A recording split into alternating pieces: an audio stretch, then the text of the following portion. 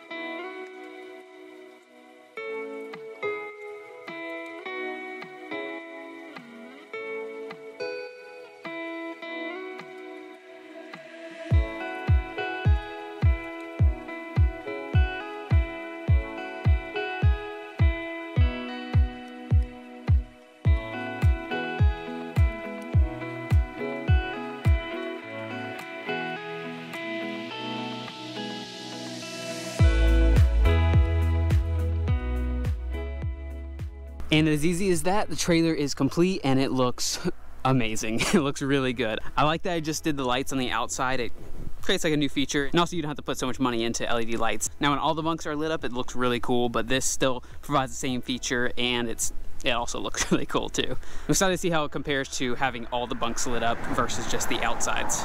Also got these GatorBak bump stops in. These are a lot better than wrapping it in carpet. It has an absorbent too, so it doesn't that way it doesn't go straight into bare wood when you're loading the boat. It creates like a nice little cushion so you're not scratching it up. I have the same ones on my other trailer. I love them a lot. These ones actually have LED lights in them, so you can have them with LED lights in them, or you can just have them regular black. GatorBak carries all different kinds of covers for your bunk. They have 6-inch ones, 4-inch ones, different colors. Yeah, they have a lot of different options to suit your boat and helps keep your boat safe and not scratching it up or anything. Their link is in the description. You can check them out. But now the trailer is done. Don't have to work on it anymore. It's nice. Actually, I do have to replace the tires because the tires are pretty bad. One actually has a hole in it. So replace those soon. No big deal. Everything's all wired up, ran new wires for it. Hook up the button, I just have to screw it in. You can turn it on and off, so you don't have to have those lights on all the time. Some states are a little weird about the laws of different color LED lights while you're driving, so just be a little careful. The Flex Seal paint looks amazing. It really fits the look of the trailer. Nice little flat tone with a nice texture to it. I love it a lot. It looks really good. Tell me what you guys think. Do you like how it turned out? Do you like the ladder? Do you like the LED lights? Like how I switch it up a little bit with the bunk covers? Light up the outsides, keep the insides just regular.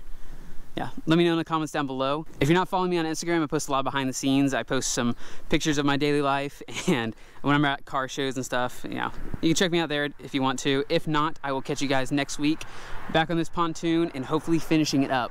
I have a new Bimini top and I want to repaint that motor and clean it up, and also what you guys have been requesting a lot is fixing up those pontoons and get them back to looking good because they look pretty rough right now. So that's all for next week's episode. Thank you so much for watching, and I'll catch you guys next week.